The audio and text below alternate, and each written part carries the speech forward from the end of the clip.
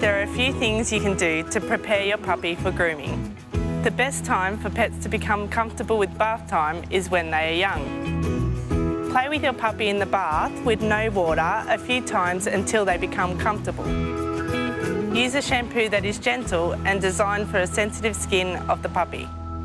Waterless shampoo is an option for puppies that are particularly sensitive to water and the bathing process.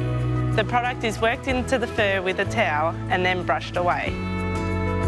Use an old but clean towel to hand dry the puppy. Use a hairdryer with a variable heat setting so you can use a suitable heat. Regular brushing is important for skin and coat health.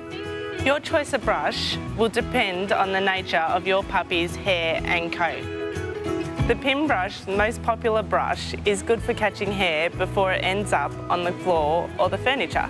However, this brush is the least dynamic and is best used at the end of the grooming session. The bristle brush. This is a good brush to use for puppies with short hair or smooth fur. Its bristles stimulate the skin and manage loose fur. Slicker brush. Use a slicker brush if your puppy has medium or long coat. It's good for removing mats of hair. Use a rake on a puppy with a double coat to help remove the loose undercoat.